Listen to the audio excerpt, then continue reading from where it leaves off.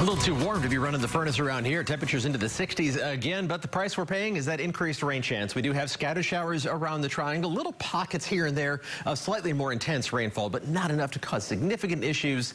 Still, if there are some showers still hanging out for drive time this evening, then it's probably going to be a longer commute for a lot of folks heading home from work.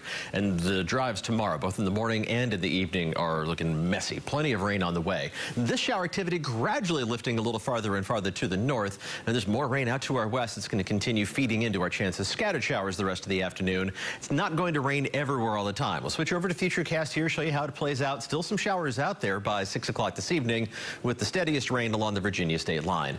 Kind of a break in the action, at least intermittently, for the late evening hours, but by midnight, the heavier rain to our west starting to get its act together, and it is going to move in. It is going to rain out there for the Thursday morning commute. Some of the heaviest rain moving in right as we head towards the peak of rush hour Thursday morning, of course. No worries about severe weather with this round of rainfall, and there's not going to be enough rain to cause any flooding problems yet at that point, but this is going to saturate the ground and increase our flooding threat later on in the day. For the rest of today, we're going to see more of what we've seen so far is just a lot of cloud cover. Had a few glimpses of blue sky early this morning from RDU. Saw similar perspectives from our other cameras. Now, though, the tarmac is wet, and yeah, roads are largely wet as well. 64 degrees the temperature at RDU, 63 degrees in Smithfield, where the showers have mainly moved off to the north. But you had more rain earlier in the day. Everybody's gotten in on the action. Looking out from Sampson County, you're at 68 degrees right now in Clinton with still gray skies overhead. Other temperatures, low to mid 60s around the triangle. Not a whole lot of variation. 64 Raleigh, 63 in Durham and Chapel Hill. Just a little warmer farther south. 67 Fayetteville, 69 degrees right now in Grays Creek, almost up to 70.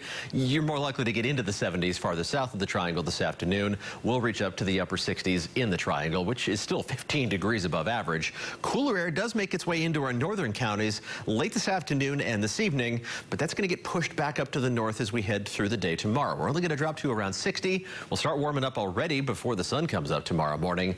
And do we warm up enough for a severe weather threat? That's the big question. Farther south, where you climb into the 70s, much more likely that you're going to face that severe weather threat right at 70 in the triangle, which is warm enough for an elevated risk of severe weather, but it is right on the borderline. If we stay any cooler, then that would really help us out.